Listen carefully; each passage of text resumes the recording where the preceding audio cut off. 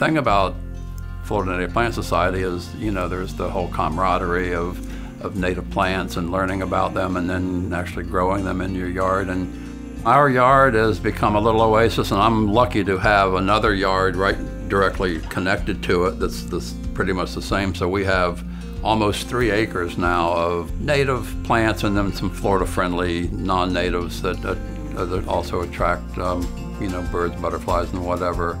The bird list for our combined 2 yards is 171 species. It becomes a place for birds to head for to get away from urbanization. I think everybody should join the Florida Native Plant Society.